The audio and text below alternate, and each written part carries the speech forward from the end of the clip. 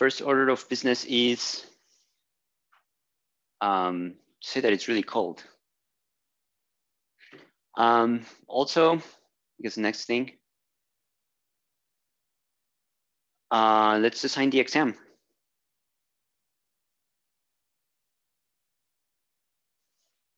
So I want 4 problems.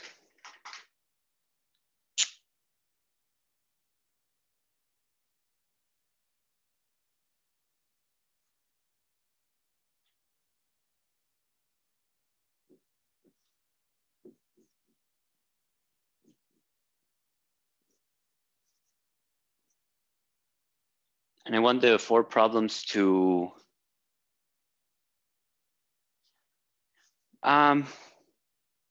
encourage you to review important concepts or important ideas or important math. So what do you suggest that we put in there?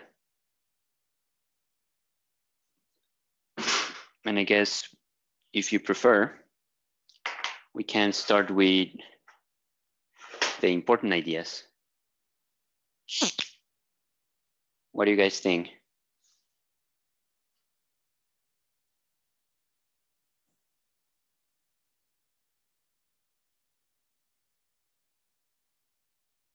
No idea?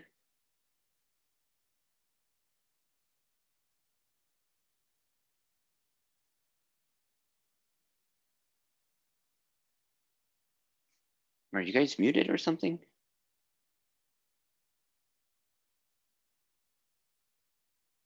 Hey, there's enough people. Come on, speak up. Is there a message here?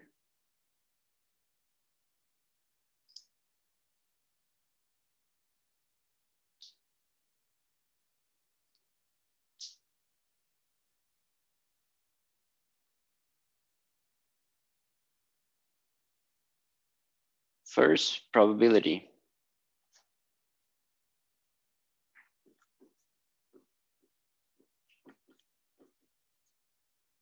Good. So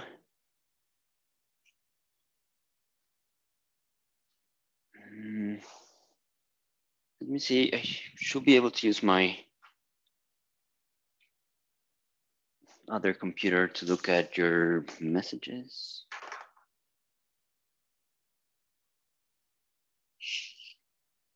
But I do prefer if you just speak up.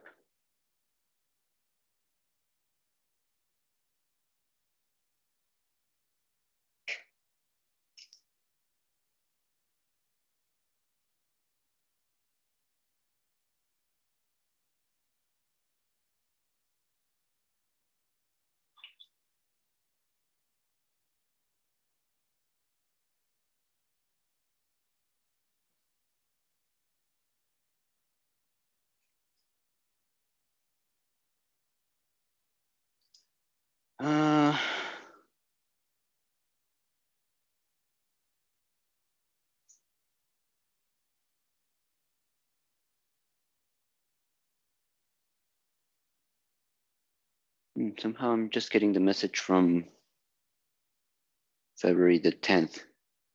Okay, come on, just tell me, guys. Let's not waste a lot of time. For me, I liked problem set 2, question 1. Okay. To refresh everybody's mind, everybody might not have it in front of them. It says suppose that random walker takes pen steps to the right and n prime steps to the left. So the okay. question 1 is what's the mean value? Give me a second. Give me a second so that I can find it. It's just an idea. That's one that I thought was important. So you said problem set 2? Problem set 2, question 1. Yeah. Okay, so that's the random walk. So you think the idea was important? What was the idea? Well, I think it was the use of the general equation as to how I tried to solve it. At least. Okay. I'm trying to pull up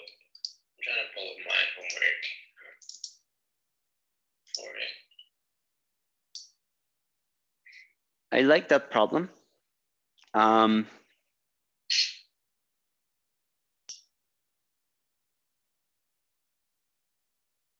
think we can simplify it a little bit, because for that problem, I think you needed like you needed to do quite a bit of algebra, and with the properties, the properties of the mean. So that might take you a little too long. I mean, I don't think that is as important, but I agree with you that the idea is. So should we make that one problem number one? It is. I think it's a good idea. It is. If we can simplify it, like you said, I think it would be a good one. Mm-hmm.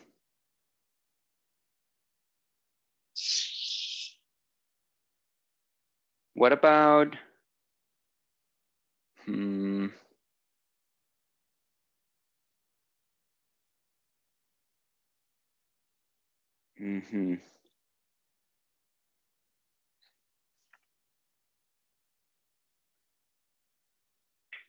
Okay, so let's do this.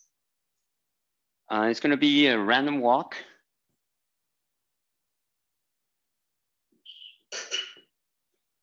So these are the concepts of probability, but it is going to be a biased random walk. Okay, so the situation in problem set 2, problem 1, it was the general case. So the probability could have been anything. If you do a random, if you have an unbiased coin and you toss it, then you get your Gaussian, which is the distance that is going to travel after n. Is going to be square root of n. So if it's biased, you're going to go a little further. So I'm going to ask you to calculate it, okay? Bias random walk, calculate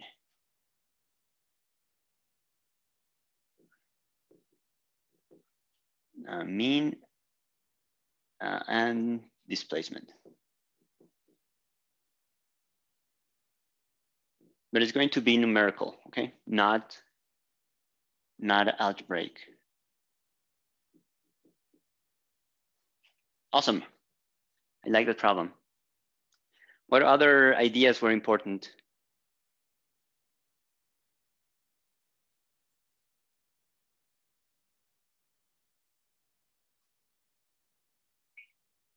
I was thinking we could do energy and temperature, like an example from homework 3. It was the third question.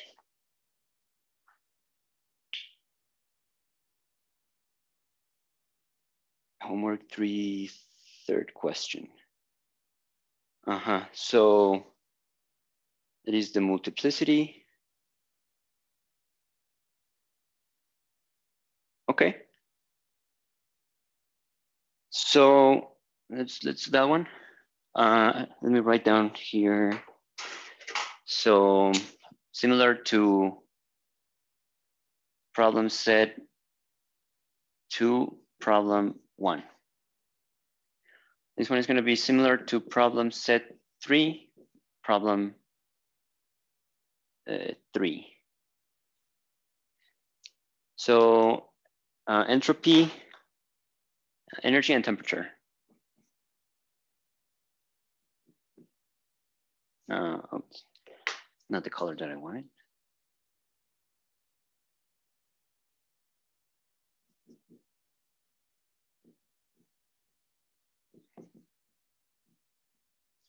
So for that problem, you're given a multiplicity.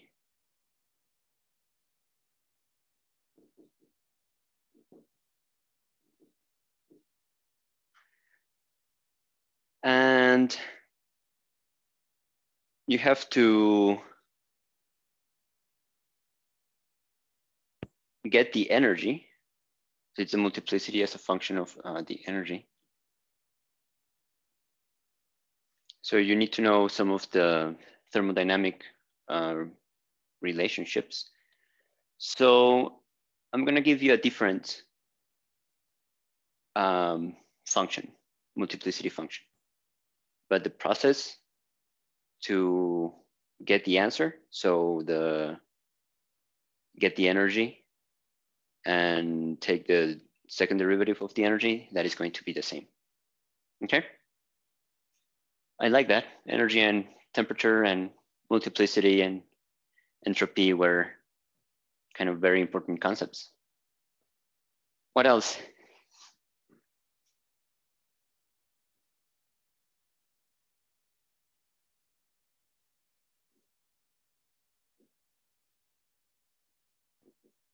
Other concepts?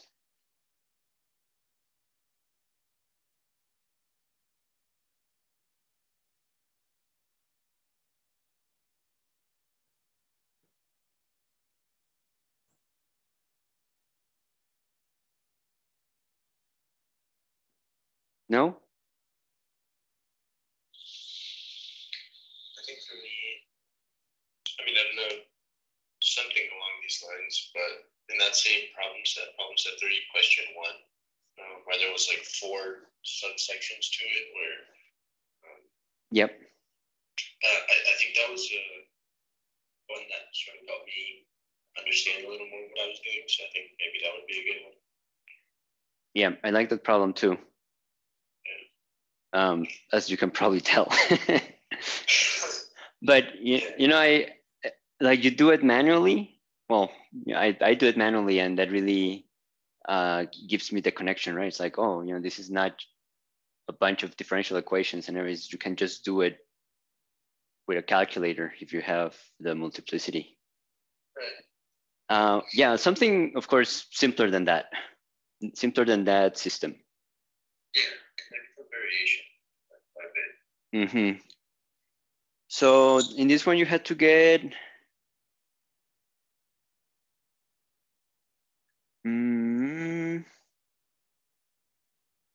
the probability and another probability. Okay. Yeah, so these are kind of like distinguishable particles.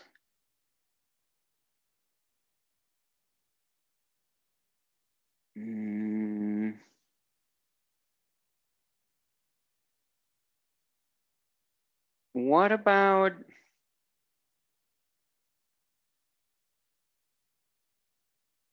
okay, so let's make a combination of problems 1 and 2. So this is what I suggest. So problem set 3, problems 1 and 2. So I'm going to give you a multiplicity function.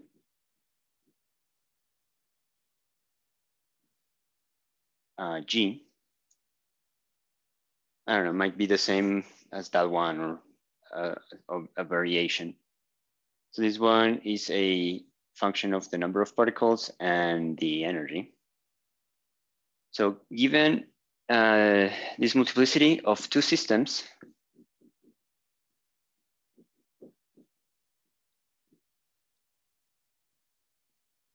get the combined multiplicity. Okay, and we had I guess we did that in class. Let me check.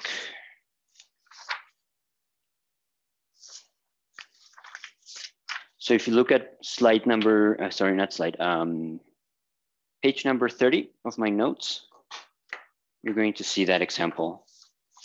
So something along that lines, along those lines, and what happens when you have the 2 multiplicities and you combine them.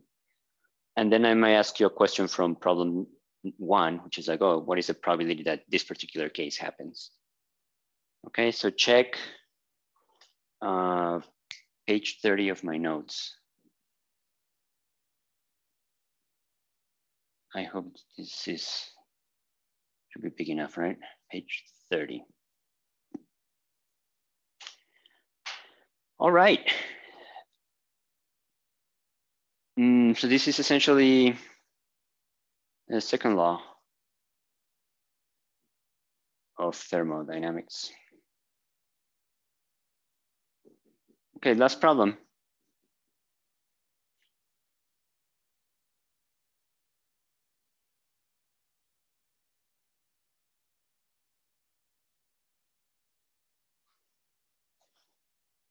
Something from either homework 1 or 4.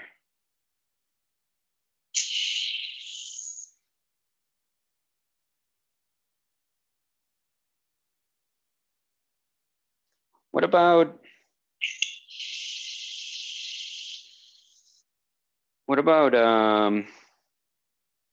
problem set 4?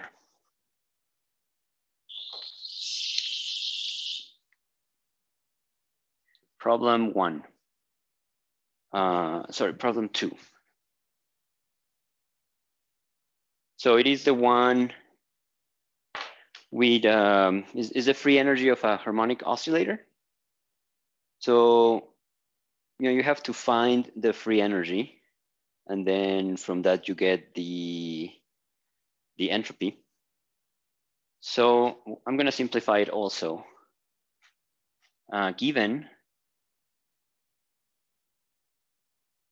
an equation, a free energy, which is a function of, well, I guess U, potentially tau, potentially sigma. Find entropy, sigma. And I guess since we're here, also find pressure. Okay. So you will not have to find the free energy. So I think for problem 2, you have to get the partition function, calculated from scratch. And then from that you get the free energy. But for the test, I am going to give you the free energy. It's going to be a very simple function, and you know that you just have to differentiate with respect to the temperature and with respect to, which one was this one? The volume, to get entropy and pressure. Okay, so this is going to be just a differentiation. And I think that's a pretty good exam.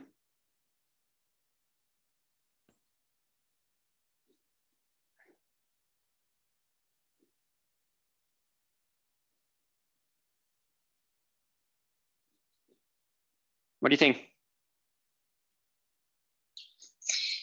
I agree. Suggestions, changes? Is good? I think it's good. Awesome. So you know what's going to be on the test. I'm going to take a screenshot. Let me just get out of the way. Oh yeah. I think that was the screenshot. Good. Okay. Next thing that we have to do. Can I have some volunteers for leading study groups? So if you lead a study group, that's 5 participation points. And if you attend a study group, that's 2 participation points. And let me check the syllabus. The maximum, oh, this is not the one I want. What?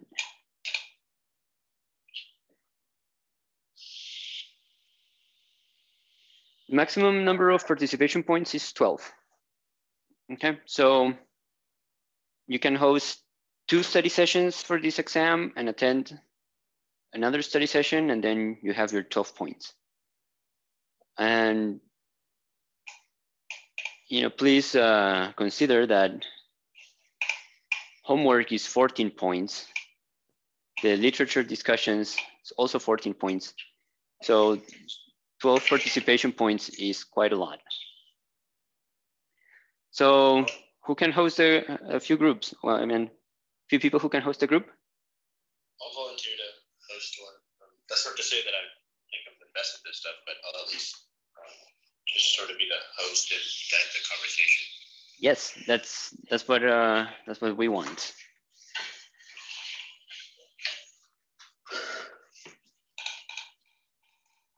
What is your name?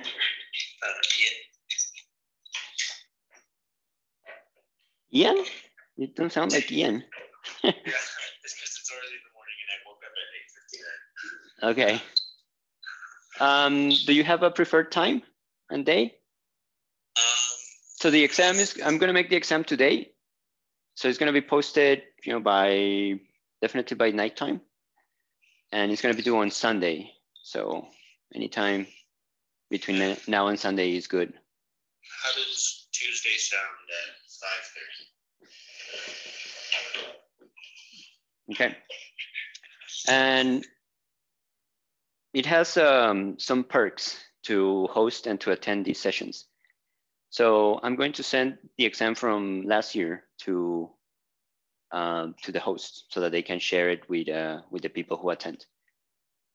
The exams are not going to be the same, but the style is going to be the same. And some of the problems might be similar. I don't know. A few more volunteers. Was that?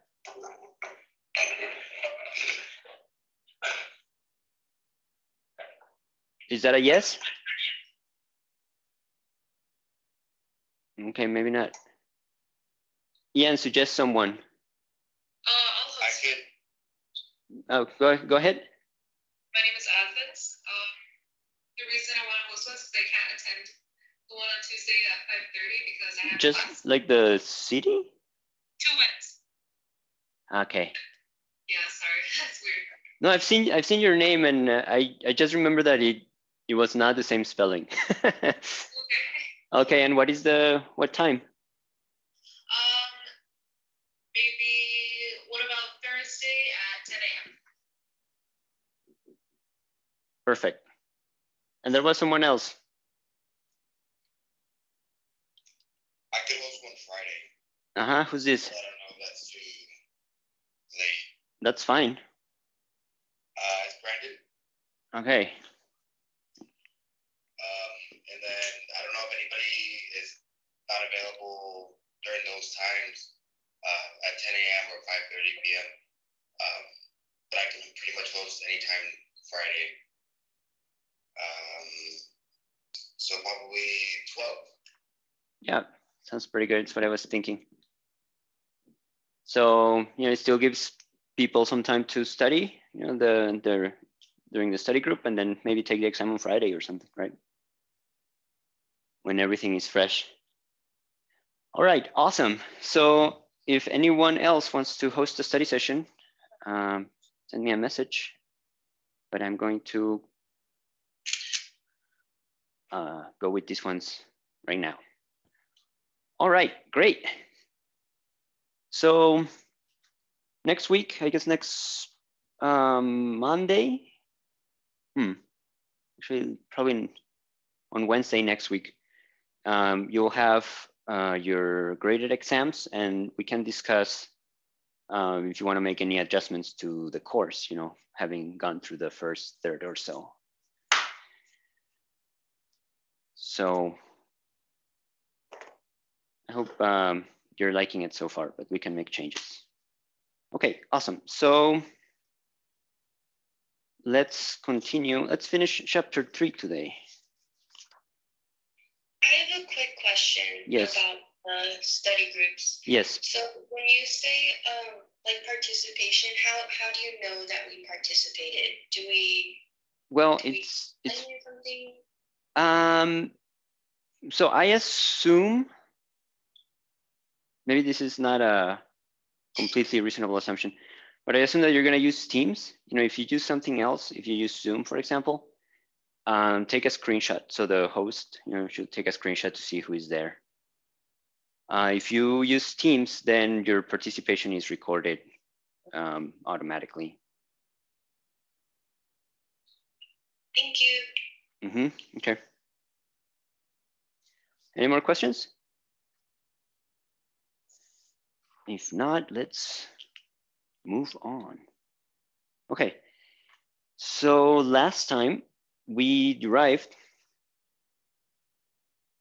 the energy of a one particle ideal gas, and we're really excited. I have a quick question. Yes. Are you going to be recording the session, or is it recorded already? It is being recorded. Oh, yes, you're right. Sorry. Thank you. Yep. So I guess the last thing that we were left to discuss was this quantum concentration, which is equal to, where is it? Yeah, it's 2 pi. Make sure that that is correct. Okay, it's m. So the mass of the particle, tau, divided by 2 pi h bar to the 3/2. So this has units of 1 over volume. It's a quantum concentration. It is a concentration, but it has the h bar in here. And if any quantity has the h bar, that means that it is a quantum quantity, right? So, so NQ, quantum concentration, is going to be 1 over LQ. And just like we had the side of the box to be L, this is another length that we're calling LQ, and we're going to see what it is. So if we, oh, this is cube because it's a volume. So this implies that LQ cubed is 2 pi h bar divided by m tau to the 3/2, and then, sorry, to the,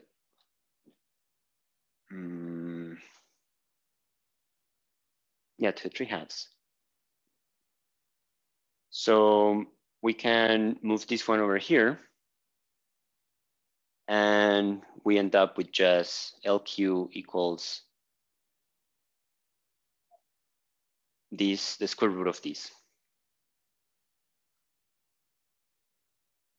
So the de Broglie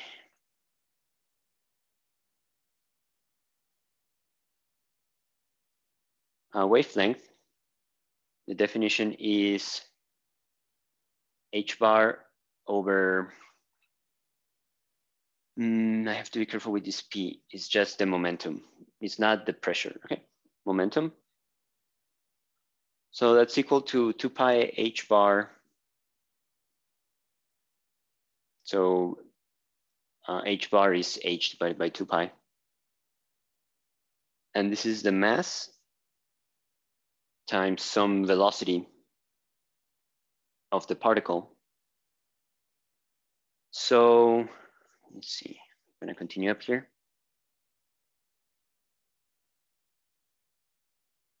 LQ squared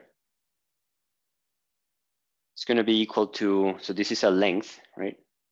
The de Broglie wavelength is also a length. So we can make it squared so that we can get rid of this one. And this is going to be equal to, well, this implies we have the 2 pi h bar over m tau.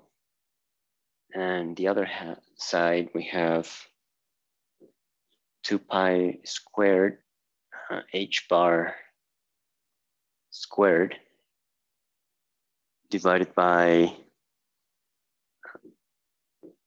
m squared and v squared. I'm missing something here. Oh yeah, this one is squared. So this one is squared. Okay, so now I can cancel them out. So what we get from here is that mv squared, so this m goes away with this one with this one, this one with this one. This one we can move it over here, and the tau we can move it over here. The 2 we can move it over here. So this is pi tau. Okay, so what this is telling you is that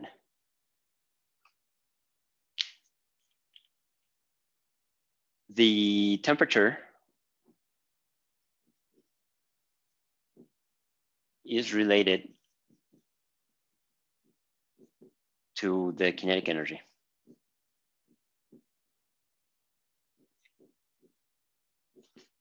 That the particle is, the temperature is the kinetic energy. Over 2.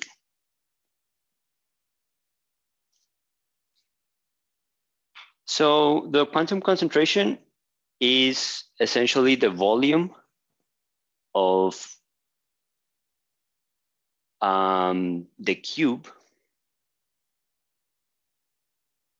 How should I say this? If you have a particle, the particle has its wavelength. The wavelength is going to depend on the temperature and on the kinetic energy. So if it's moving really, really slow, what happens to the wavelength?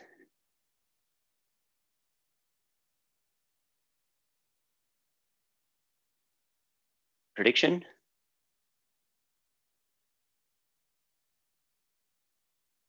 If you can think about it with this relationship,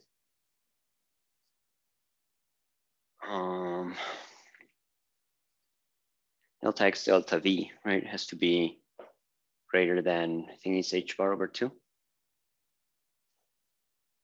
So if the velocity is really tiny, then the wavelength is really long. So the temperature is tiny, the wavelength is very long. If the velocity is high, then the wavelength is smaller and smaller. So the wavelength is the size of the box, the length of the box. So essentially, this is an imaginary box that is traveling with every particle, right? And what it tells you is that the assumption that we made when we derived the energy was that, where did I put it?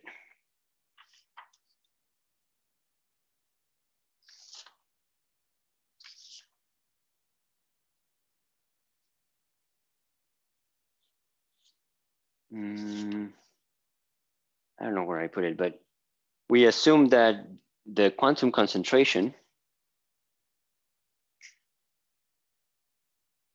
was much smaller than the regular concentration.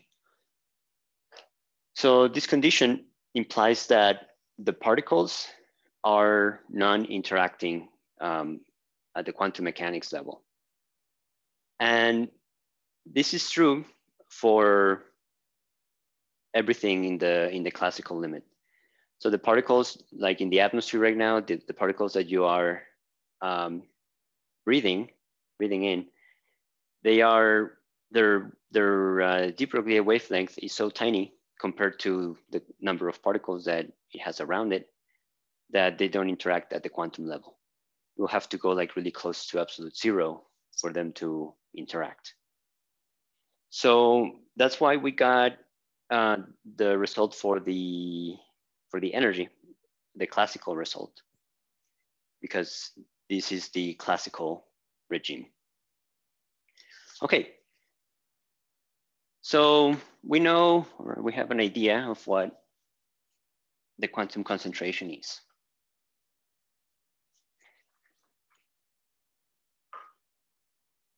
So now let's continue with this ideal gas. We have a different situation now.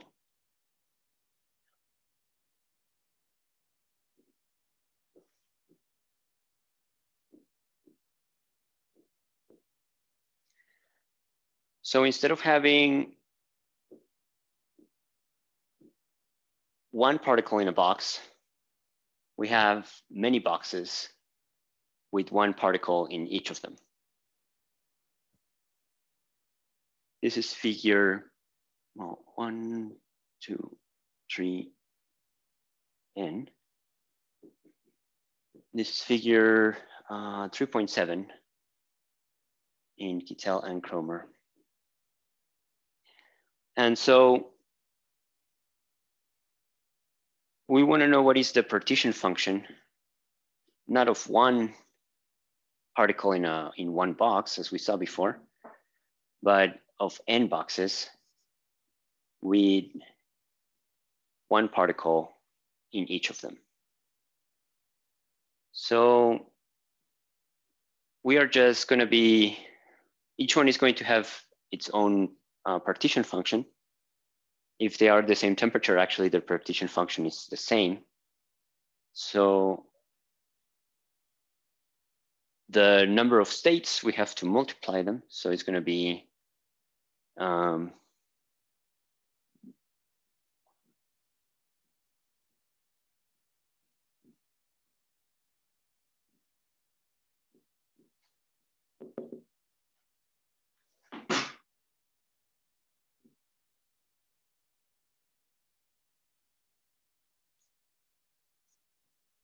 right. So it's the partition function of box 1, box 2, box 3, box n, but each one of them has a partition function Z1, which is the partition function of the one particle in the box. Okay, so this product over here includes every independent state. So let's draw the states.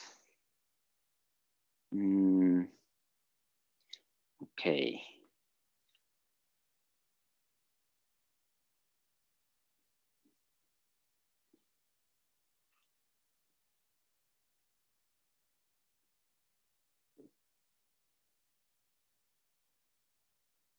So this is going to be E alpha of 1. This is E beta of 2. Then you have everything else. And then you have E zeta. Looks a little ugly, but it's a zeta. Looks worse. Okay, there it is. Of n. So I'm going to draw it over here too. Okay, so we might have the alpha, beta, zeta. So all the Greek letters here represent the orbital in which this particle in a box is. And so remember that what we were calling orbitals are just the states. So like this is the lowest energy state. And then the next one might have, it's going to look like this. And then the next one, it could look like this, right? So the particles can be in any state. And so if you consider all of them, then you have all the possibilities over here. So you multiply all the states of this one times all the states of this one times that for the partition function. For the energy, you add the energies. So it's a lot of stuff in there. This is equation 3.67. This one over here. Well, this whole thing. Okay, so let's keep this one over here, but let's consider a different situation.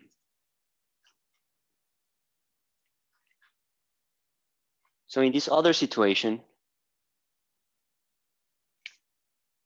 we have one box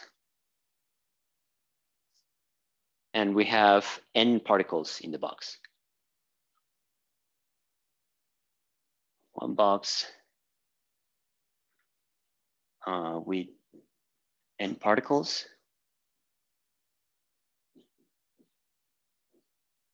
N is greater than 1, maybe much greater than 1. The particles are distinguishable.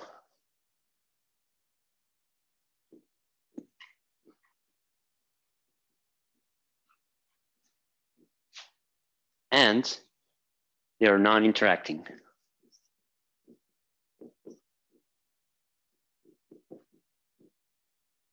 Distinguishable and non-interacting. Have you heard this word before, distinguishable, in any of your physics classes?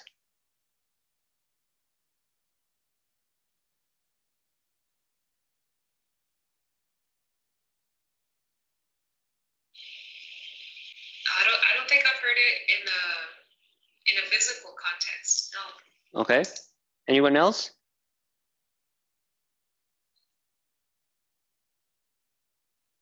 Okay. I personally never. So this is one of the most important aspects of the physical universe. Well, actually, when they are non-distinguishable, this is the distinguishable case. So in the distinguishable case, Kittel and Kromer, they mentioned that the atoms in the box, which look kind of like this. So each one of these is a different particle.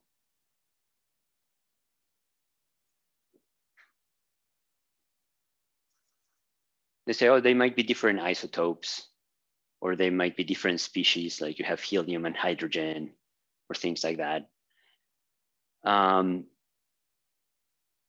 Though they have something that allow you to distinguish between particles. Non-interacting means that they don't really, they might collide, but once they collide, their wave functions do not mix. So if you had only electrons, for example, in this box, electrons are not distinguishable. And that changes properties a lot, as we will see in a little bit. So distinguishable means that we know which particle we're looking at. And so in this situation, you only have one box, but the particles, it could be like that. They're not interacting, so they can be in the same, well, there's going to be many states, so it's very unlikely that they're going to be in the same one. So you can have all of them in the same box, but the equation, this equation is the same. Also the equation for the partition function. Okay, so if you look at that partition function, well, it's just going to be Z1 to the n, the number of boxes with one particle, or the number of particles in your box. Okay, so this is like figure 3.8, Kittel and Kromer. Okay, so let's keep that in, let's put it in the back burner.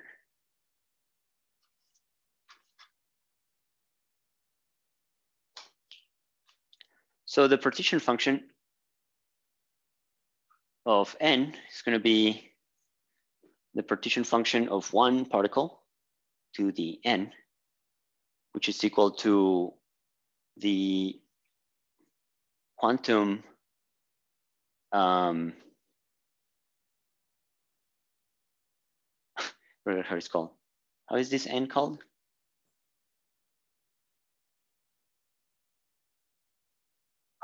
I hate when I forget words.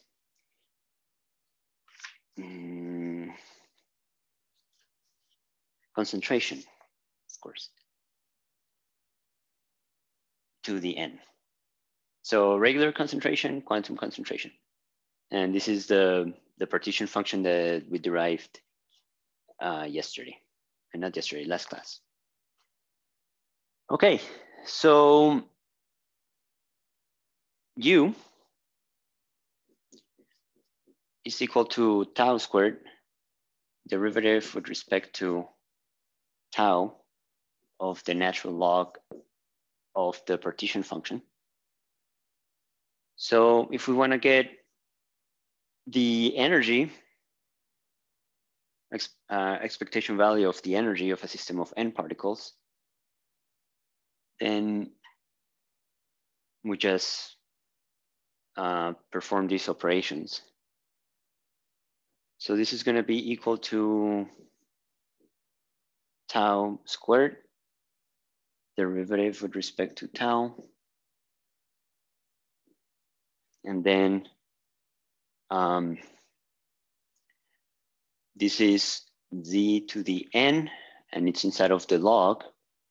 So we can take the n out of the log, and it's going to be this. Okay, and we know that this is the quantum concentration divided by the concentration. And we also know that the concentration is 1 over the volume. So it's the volume. Okay. So this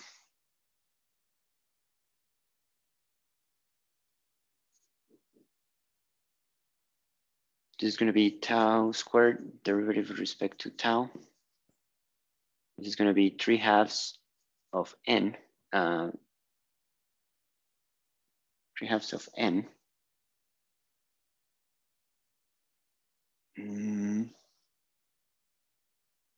Natural log of m tau divided by 2 pi h bar, and plus 3/2 n natural log of b. Right, so 3/2 comes from, oh, sorry, this is not 3/2. 3/2 comes from the quantum concentration, which is this to the 3/2, and it is inside of the natural log. So we can take the 3/2 out, and we have only these. And this part, we can forget about it because we're taking the derivative with respect to the temperature, and this has no temperature dependence. So can remove it. And then just like we did last time that we separated, and I said gamma equals m over 2 pi h bar, then we can write this as gamma times tau. Tau is the temperature. And we're taking the derivative with respect to the temperature, so we want to keep that one in there. And this is inside the log multiplying, so we can take them out.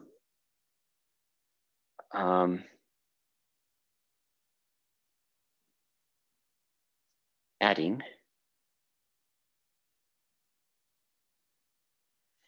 And this has no temperature dependence, it's just mass and h bar, so we can remove it.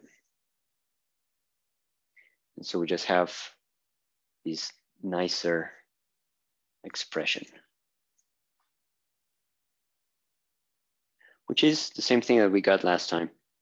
So this ends up being 3/2. I'm not going to do the rest, but it's just a derivative. 3n tau divided by 2. And so if you write kBt instead of tau, you get 3/2 of n kBt, which is good. Is the expectation value of the energy of a ideal gas of non-interacting distinguishable particles, which is the classical case. So this is Kittel and Kromer equation 3.69. Cool. So we got the energy. Well, we're going to continue using the partition function, but we know what it is.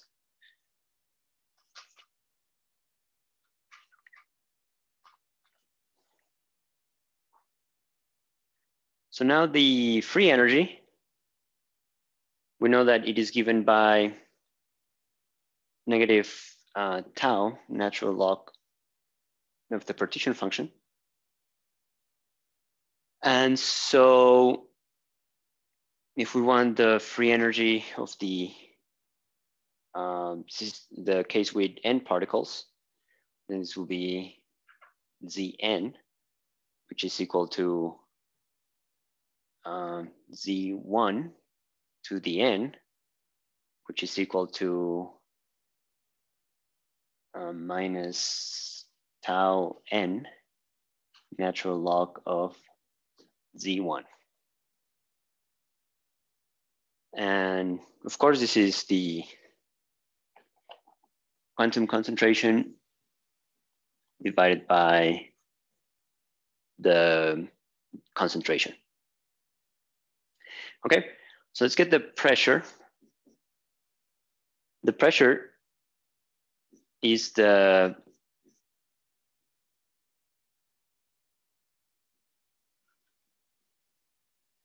as I mentioned before, the derivative of the free energy with respect to the volume at constant temperature. So, you know, something like this is going to be on your exam, except that I'm going to give you some function for F instead of this one. But you just have to take the derivative. Okay, so this is equal to, so it's derivative with respect to the volume. You have a negative here and a negative here. So they cancel out. You get a positive. So it's tau n natural log of, same as before, nq times v. So 1 over n is v. So these are multiplying inside the log, so we can take them out adding.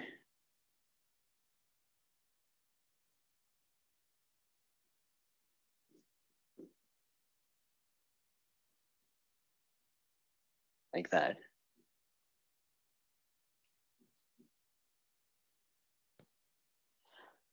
So NQ is, you know, it has a mass, a tau, an h bar, but it has no volume. So the derivative with respect to volume is 0. So we can forget about it. And so we just get this natural log of the volume, which is nice.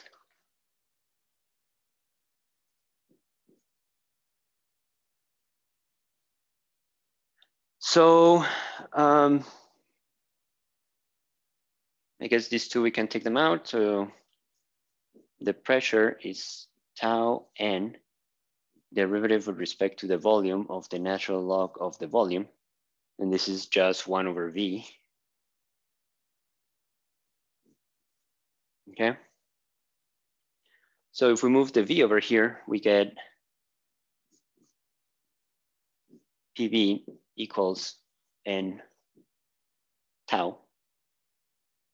And if you want to put it in regular temperature, we get that PV equals N kB T.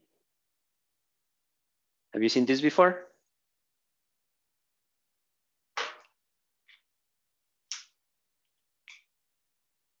Yes? Yes. What is it? How is it called?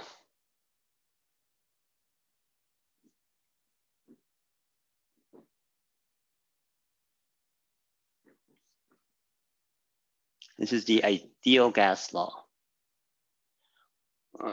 My handwriting. It's not the best at an angle.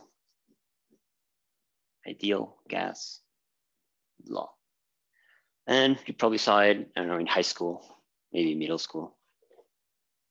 Well, here you got a more rigorous derivation of it. You know, and I told you, this is a promise I can make. I promise that you can get anything that you want, any thermodynamic variable that you want from the partition function. And it's what we're doing here with the ideal gas. So we derive the energy. Now we derive the pressure and the ideal gas law. Okay, so let's continue with the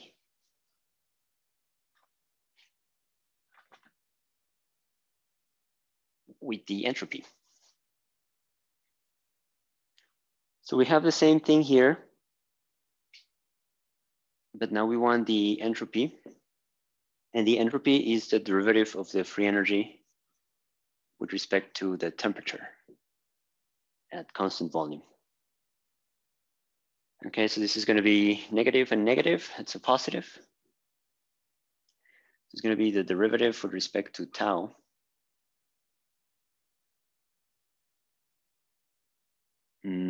I guess we can take the n out of the way. It's going to be tau, a natural log of nq minus natural log of n. So this is the same as plus natural log of the volume.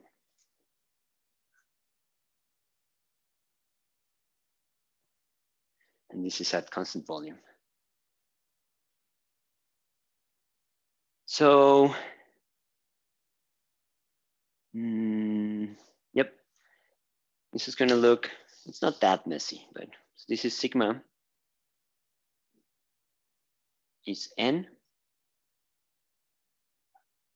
tau, derivative with respect to tau, natural log of nq, plus natural log of nq, derivative of tau with respect to tau. So this is just the product rule for the first term, plus tau, derivative with respect to tau of natural log of the volume, plus the natural log of the volume, derivative of tau with respect to tau. So this is the product rule for the second term. And the one that goes away over here is this one. So it's the derivative with respect to temperature of the volume. We can forget about this term. So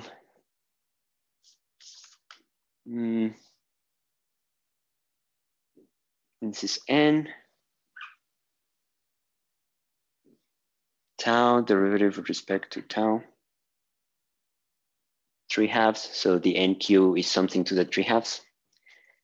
Natural log of gamma tau, which is the trick that I've been using, plus the natural log of NQ, and this is just 1,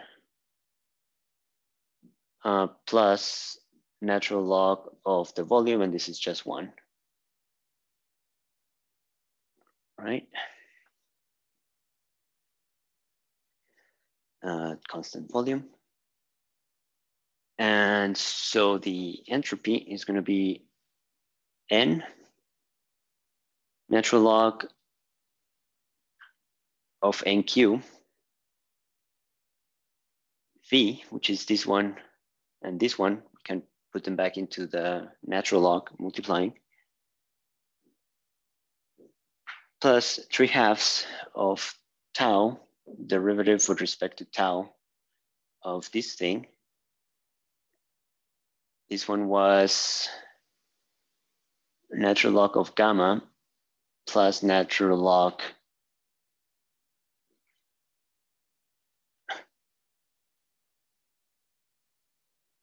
of tau. And we know that gamma has no temperature component, so we can get rid of it. And this is just natural log of tau. Constant, whole thing at constant volume.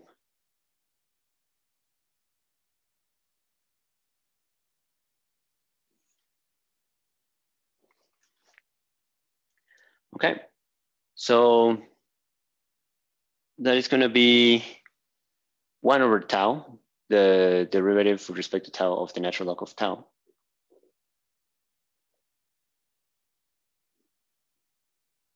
And so we can get rid of this one and this one. So we have the 3/2.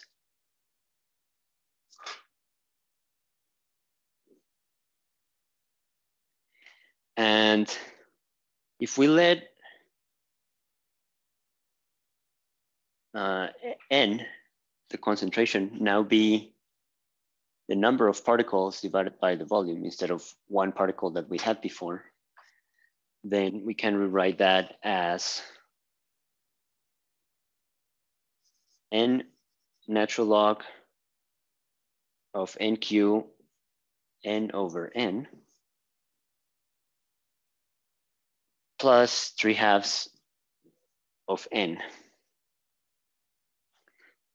So in the end, we get, I'm gonna put it down here.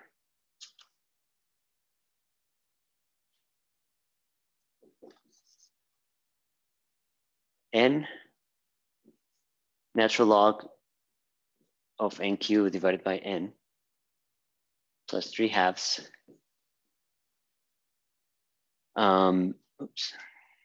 plus the natural log of n.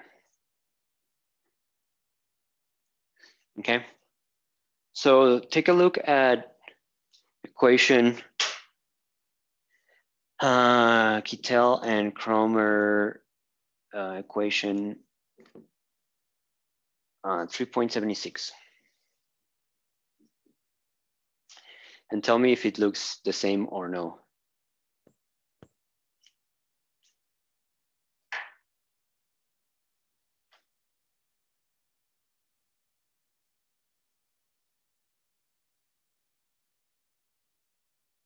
Is it the same?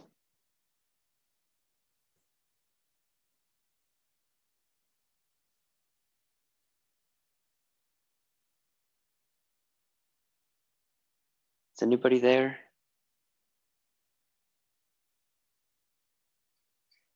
No, the equation's not the same. Why? Because that's a loaded question. Why? They have inside the brackets, so they have the log of the NQ divided by n plus 5/2.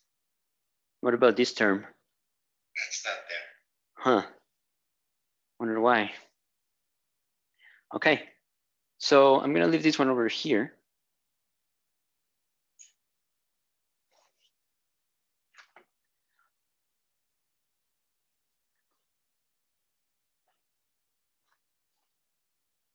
So I have talked before about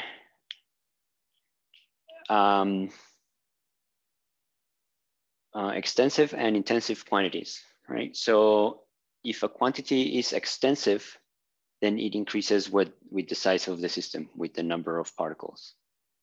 So for example, the energy was 3/2 of n tau, right? So the average energy per particle is 3/2 of tau. Tau is an intensive quantity. That means that it doesn't depend on the size of the system.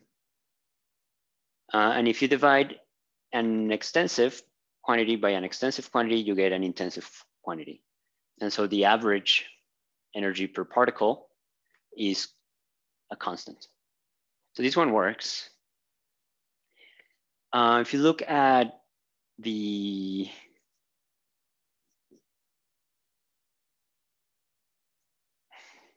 ideal gas law,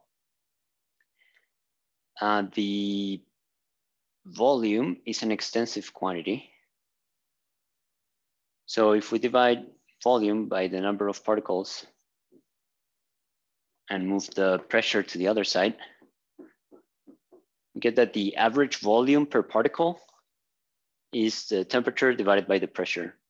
Temperature is an intensive quantity. Pressure is also an intensive quantity. It doesn't depend on the size of the system. So that gives you an intensive quantity here. So if you divide by n, you get intensive. Good. But this one, if you divide by n, then you get natural log of nq over n plus 3/2 plus natural log of n. So this is an intensive quantity. This also is just a number. Doesn't depend on the size, but this one depends on the size, okay? Thermodynamics doesn't allow you to do this. So one of our assumptions, more, but I know that it was one in particular. One of our assumptions when we were deriving all of these quantities, they work, for the energy, for the volume, not for the entropy. And the issue is that we assume that the particles were distinguishable. We could say, oh, there's a hydrogen there and there's another hydrogen over there. But in reality, particles are not distinguishable. They are indistinguishable. And that's actually pretty important. It gives rise to things like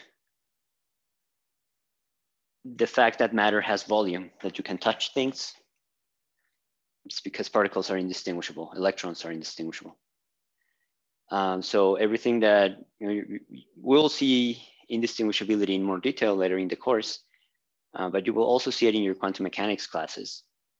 And so what is important to remember here is that even though these equations do not tell you why they have to be undistinguishable or how they are undistinguishable, they tell you that they have to be undistinguishable. Otherwise, the thermodynamic is wrong. Okay, so that's really cool.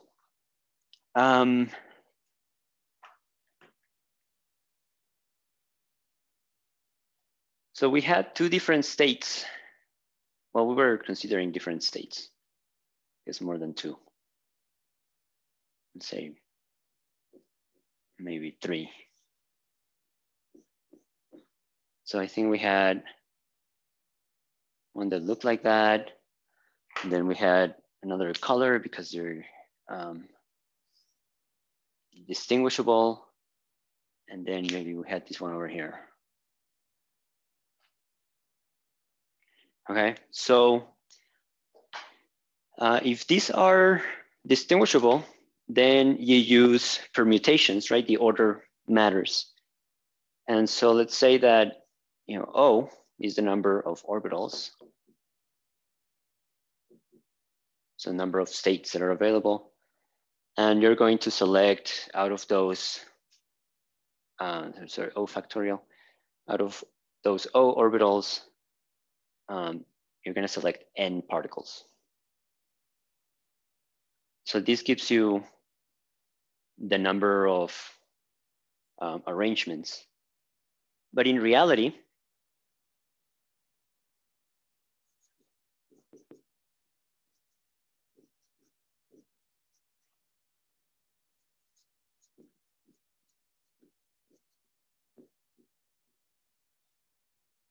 there's only one. These three belong to, remember that they are in the same box. So actually I should have drew it like this.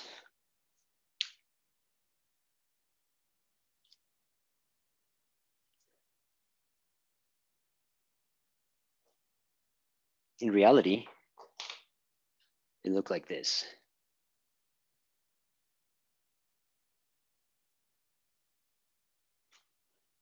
Right, so the particles, you cannot distinguish between them.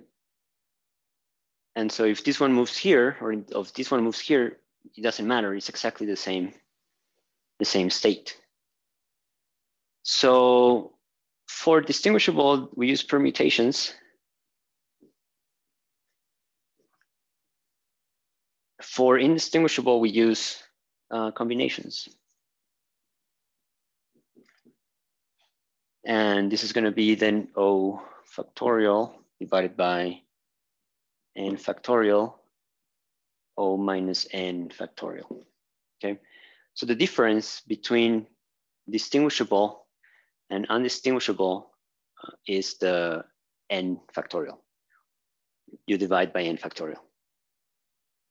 So the partition function, the real partition function for, well, I guess the partition function for indistinguishable particles, which is what occurs in reality, is not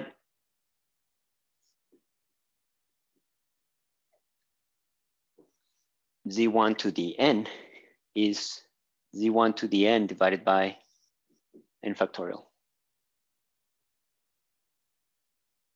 So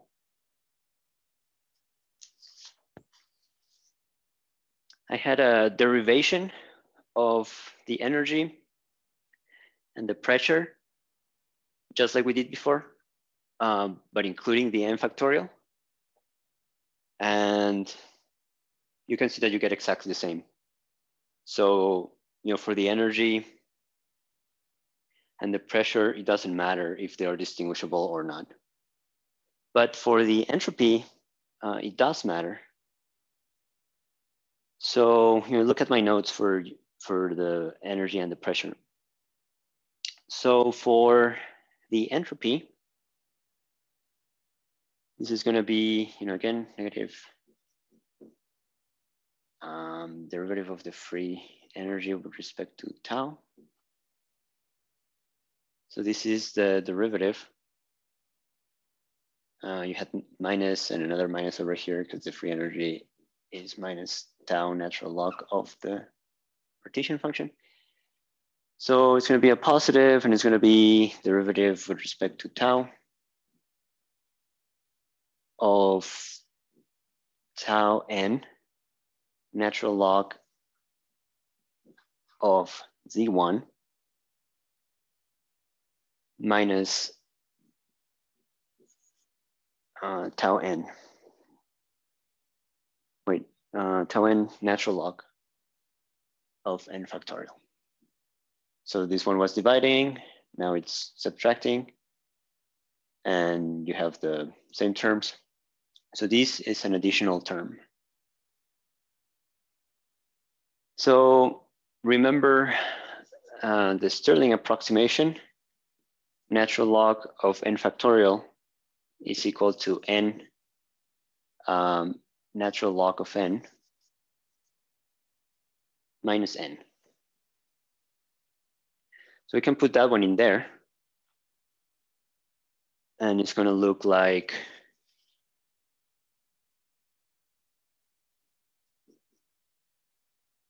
n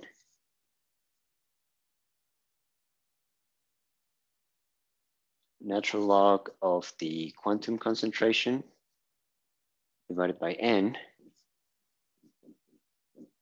plus 3/2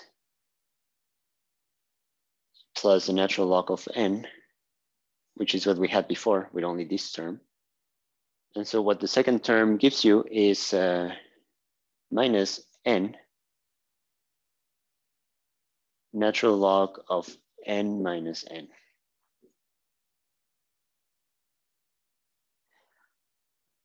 So you have natural log of n here times n minus natural log of n here times n.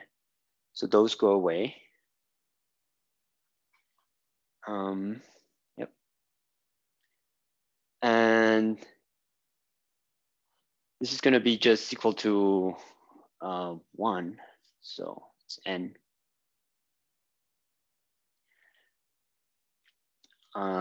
We had the negative, so this becomes positive 1.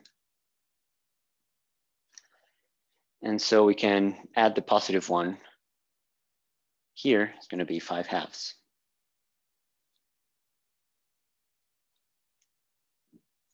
Okay, so now this one should be equal to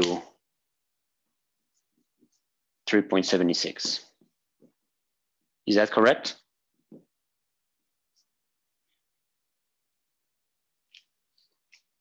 Yes. Awesome. So sigma divided by n now is just a natural log of nq over n. This is an intensive quantity plus 5/2. That's also intensive. It's just a number. And this complies with the rules of thermodynamics. So this guy over here is called the sucker.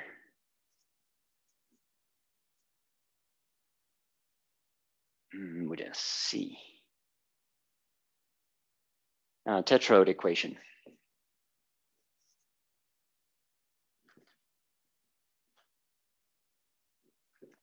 Okay. The last thing that you have to realize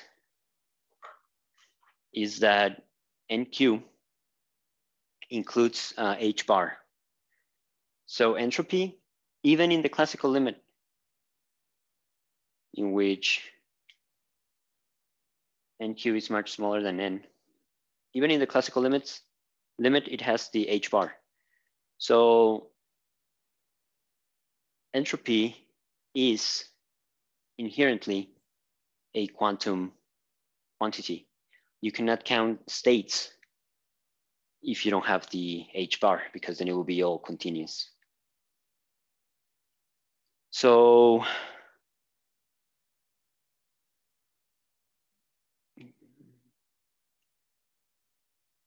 yeah, I guess that's it. All right, so let's stop over here. I will post the exam today, as I mentioned, by nighttime. I'm going to make the problems myself, so do not bother, trying to find them in on the internet. It's best to just study. You can take it at any time, but there's going to be a 2-hour limit, and there is an honor code. Okay, so you will have to sign this as part of your exam.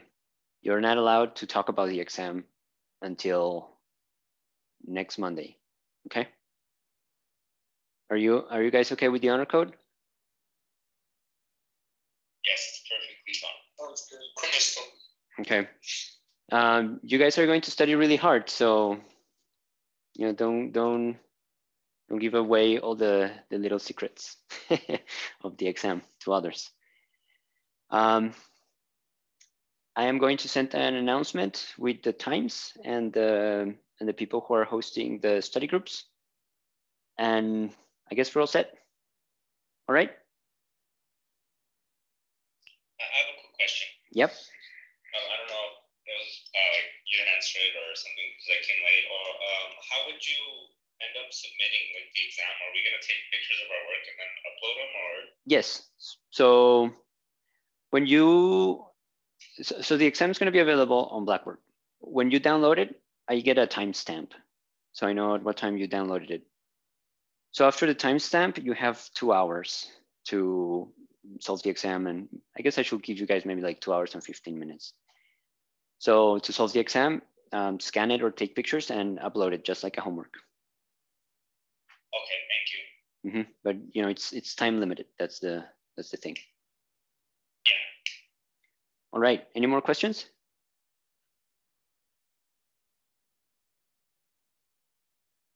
And if not, let's start the day. Thank you. Okay, thank you.